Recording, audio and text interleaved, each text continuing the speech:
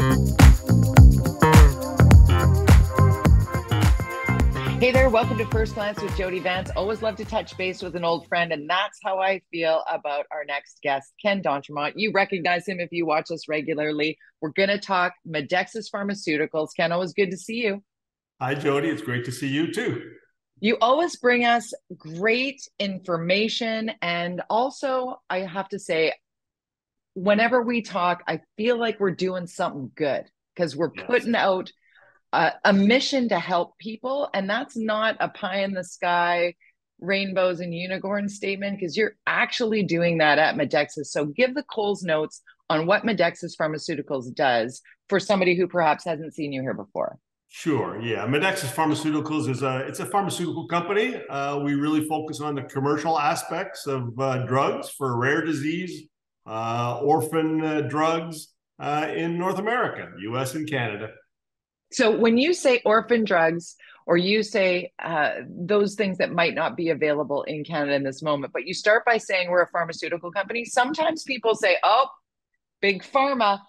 No, right? And Yeah, the no, fact of the totally get matter is it. you're Yeah. doing something that's leading edge. So I totally So understand that. I grew up in big pharma, and my vision was I wanted to get closer to the patient and try and help people and recognize the impact of what we do. And that's Medexus. I mean, that's why right. we're focused on rare disease, orphan drugs, diseases where, these patients need just as much help as those who are in big therapeutic areas like cardiovascular medicine. Somebody with cancer or a rare disease needs a lot of support. And so we're trying to bring those drugs that perhaps big pharma companies wouldn't look at. We're trying to bring those drugs to patients in US and Canada and, to help them live better lives is simply what we're trying to do. It's so great. MDP, M is in Mary, D is in David, P is in Peter. MDP is Medexus Pharmaceuticals on the TSX exchange. Ken d'Entremont is the leading edge of this company, which we can get into again, the people behind the scenes and the whys and the hows in your history. But I want to be specific to the therapeutic areas: rheumatology, autoimmune disease, specialty oncology, allergies, pediatric diseases. These are those areas that maybe aren't as big and sexy as and profitable, as you say, to some pharmaceutical companies, where these drugs might be available in other jurisdictions elsewhere around the world, have been approved, but somehow have not made it to North America in that way. What are we looking at most recently? We last talked just January. Yeah, just last month. So what's new? You've got some Q3 highlights for us? We do. We had record revenue, 28.7 million of revenue. That's all-time record for Medexus. These are US dollars, by the way. So I don't know what that translates to in Canadian, but it's a lot more. And then, 5.2 of positive EBITDA. So we're making money off of that revenue. And, I think we're particularly proud. Since we last spoke, we got a drug called Kufposa listed on the Quebec formulary. And this is for people with cerebral palsy who have really severe drooling, which, for us, it's not going to be a huge drug, but it certainly gives us a gratification that we've done something good for that group of patients that desperately needs help.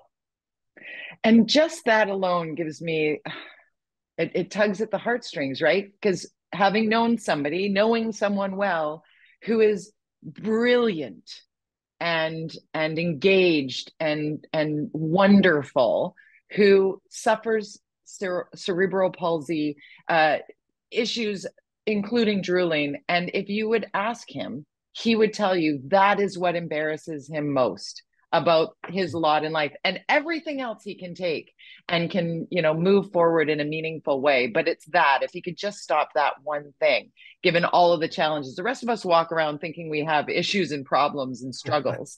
And then Yeah. you speak to somebody that all they really want is to stop that one thing, and there you are making it happen. Yeah, and that's a perfect example that, a person like that, they just want to go out and be able to socialize like a normal person would do. And Yeah. that drooling prevents it. And, the payers had taken the attitude that, oh, it's a cosmetic thing. Well, it's not a cosmetic thing if it stops people from, living Living. their lives. And Yeah. so, we were really happy that Quebec and the provincial formulary in Quebec finally recognized that, hey, no, this is more than cosmetic, and it should be reimbursed for those people to give them access to that drug. So at least in that province now, people with cerebral palsy have access. Hopefully they can use the drug, it works for them, and they can better enjoy their lives and their social activities. And maybe there's a domino effect to that, and more provinces follow suit. Maybe it pushes forward the need, or the amplifies the need elsewhere. Let's put it that way, and show how simply it's so crazy for Jim and Joan public to look around and say that's approved in that province, but not in that province, when it's clearly helping somebody over here. And so you're, fighting the good fight to not only get that equity, but bring the drugs in that have been approved elsewhere. I think that's a really important piece of this puzzle, Ken. And we're certainly going to keep pushing because, we see it exactly like that, Jody, that, now that Quebec has said yes, that gives us some support to go to other provinces and say, hey, maybe you should take a slightly different view of this, and we'll get some of the patients to help us. And, hopefully, at the end of the day, it'll be covered right across the country like it should be. I mean, this is an important drug for those people. And this is never going to be a big drug because fortunately, cerebral palsy is not very common. And so this is not going to break the bank, but it will help those people, dealing with that condition to just live a normal life, or a more normal life. More normal life, the most normal life that they possibly can. Medexus Pharmaceuticals, again, MDP on the TSX exchange. We're with Ken d'Entremont. Tell us about you a little bit. I love hearing your story, your background, and your whys.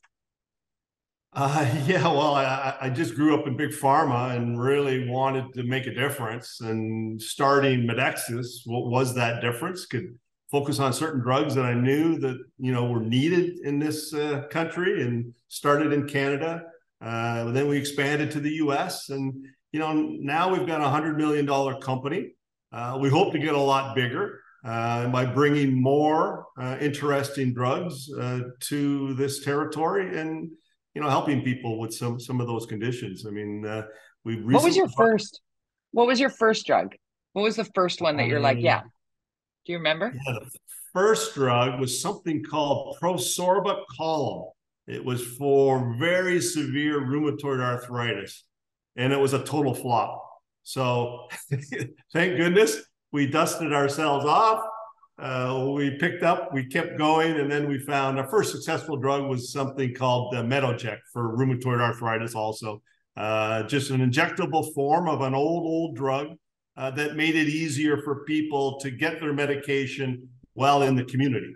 Instead of having to go to the physician's office to get an injection, they could do it at home. So that was really what started it. And from there, we built up this portfolio. And okay, so doesn't it say so much about Ken d'Entremont, for you watching or listening right now, that he would have said the truth of his story was the first one was a total flop, and then he dusted himself off and then found another drug that worked for the same issue? I just think you constantly bring what we hope more people in the pharmaceutical lane would bring, which is an ethical bend to helping people while also being very financially focused. Obviously, you're in it to win it in terms of a company, like you said, $100 million company that you'd like to grow, day over day, and certainly give return to your investors. How do people get in touch with you and learn more about you if they've got questions or comments? Yeah, everything's available at Medexus.com. So you'll find our website there. All the investor information's there, all of our contact information, and feel free to reach out if you have questions. Is there any one